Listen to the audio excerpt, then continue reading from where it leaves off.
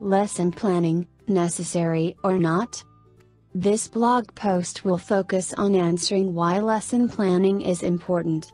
The fundamentals of lesson planning will be discussed while also covering topics such as teacher demeanor, necessary preparation, and flexibility. Necessary or not? Firstly, it's important to point out that lesson planning isn't seen as a necessary tool for all teachers, yet is largely considered helpful, and if done so effectively, ensures the smooth running of a class.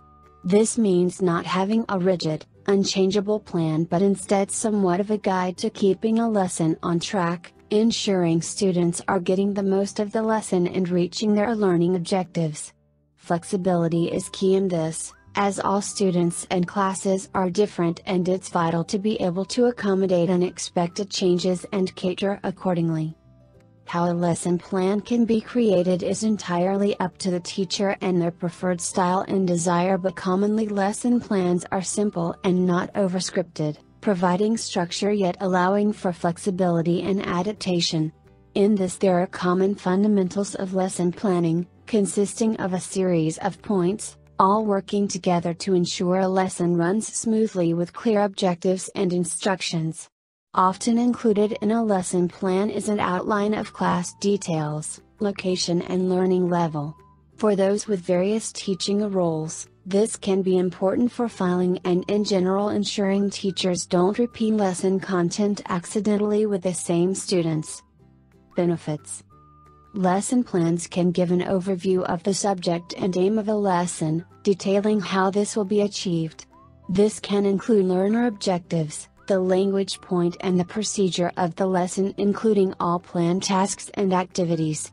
In this, the phase of the lesson, whether it's engage, study or activate, can be stated, showing the flow of the lesson and what sort of activity and interaction is taking place. Stating approximate timing provides a rough guide for teachers, but is just that, and of course, needs to be flexible. Having backup activities or extra tasks for early finishers is also a good idea. It can also be helpful to include possible problems that students may encounter throughout the lesson and anticipating how these can be addressed. This allows the teacher to be prepared and not caught off guard, wasting time and potentially not be able to continue with the planned lesson. Different information such as the personal aims of a teacher can also be included, and then work with the post-lesson assessment that's discussed later. Developing on this, it's also beneficial to create a sequence of lesson plans which then acts as a lesson timetable. Yet it's important to note, like lesson plans, this too needs to be done ensuring flexibility and being adjusted accordingly. Lesson timetables enable a broader look at what's aimed to be achieved over a series of lessons and how the topics link and build on each other, overall developing the students' English language skills and knowledge. Included in this can be goals for the students' learning objectives, which can then be paired with timely revision and testing. Seeing an overall view of lesson plans also provides a way to ensure variety and balance in lessons, seeing clearly that a mix of skills, topics, and actives are included. Preparation. Preparation not only involves physically writing the lesson plan, but also then preparing the classroom and ensuring it's ready for the lesson ahead. This means having your plan ready and running through it to check all relevant materials, handouts and aids are prepared. Making sure equipment works, the class is orderly and seating prearranged as you desire. Having a lesson plan aids not only the preparation and running of a lesson, but also gives a point of reference for reviewing the success of a lesson and assessing what can be improved. This not only applies to the students but the teacher's work also. In this, a self-evaluation form can be a good way to assess if the lesson as a whole and the individual phases were successful and effective. Also, what modifications were necessary, the extent to which learner objectives and aims were met, and if problems occurred, what they were and their solutions.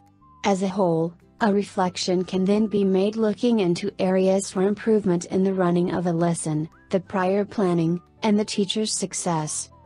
Are you ready to teach TESOL students?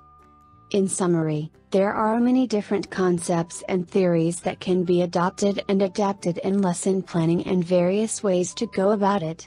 Overall, taking time to think about a lesson before conducting it is important, and a good way to ensure adequate preparation is a lesson plan. How this is then accomplished is at the teacher's discretion, but should be done so catering to their needs, ability, and experience, most importantly keeping the student's best interests in mind. Speak with an ITTT advisor today to put together your personal plan for teaching English abroad. Send us an email or call us toll-free at 1-800-490-0531 to speak with an ITTT advisor today.